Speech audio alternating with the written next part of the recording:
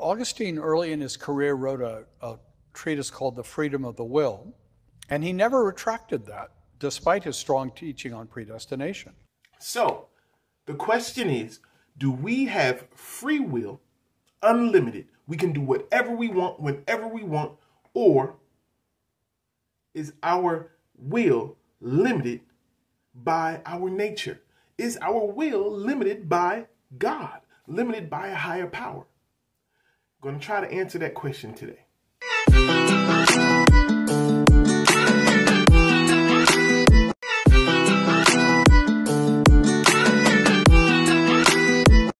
And he never retracted that, because when he talked about the freedom of the will, what he really meant was that you have a genuine will that genuinely operates according to the way you want it to operate. So in that sense, you could call that will free. It's a real will, it's a choosing will, and it has freedom to do what it wants. I think he hit the nail right on the head there.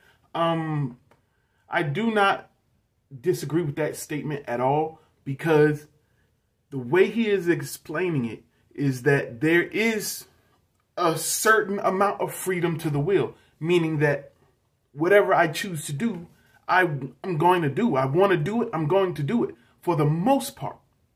Now, the reason I say for the most part is because, hey, if I want to pick up the phone and call somebody, I pick up the phone and call somebody. That was what I willed to do, and I did it.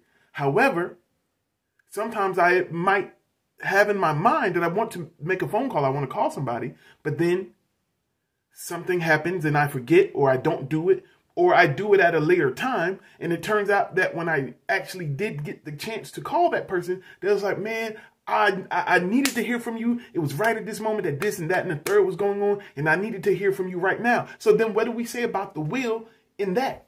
Do we say it was our free will that we did not make that phone call when we didn't make the phone call? No, because our will said, hey, I want to call this person right now. However, something impeded upon that will at that very moment.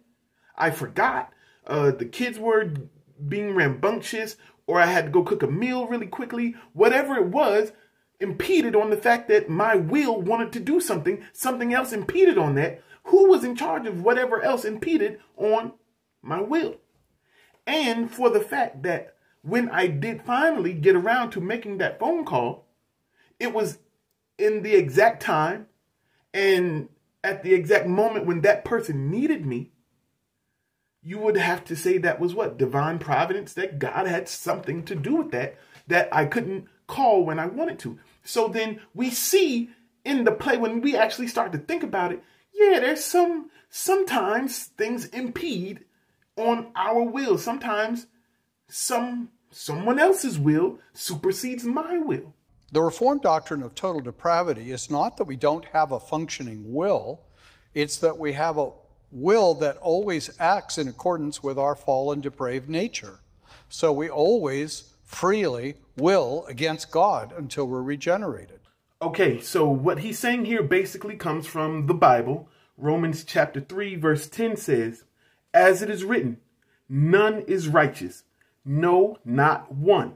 No one understands. No one seeks God.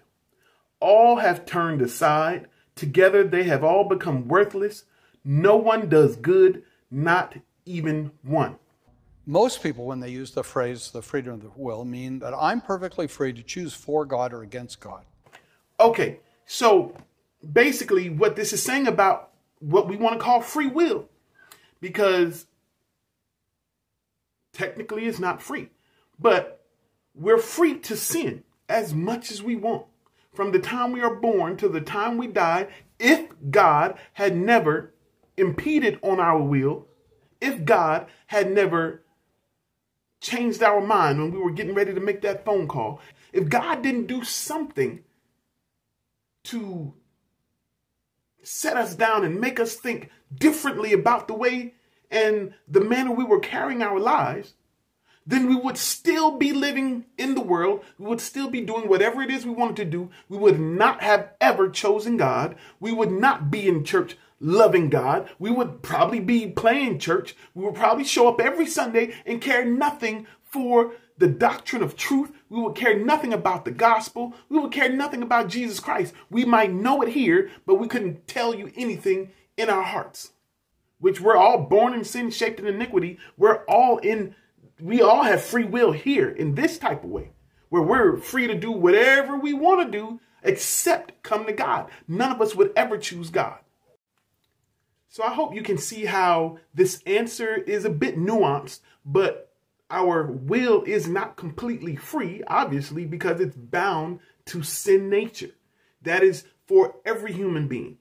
Our will is bound to sin nature until God impedes on that will and changes our will. But how does he do that? That is through predestination. And that'll be our next video. God bless you.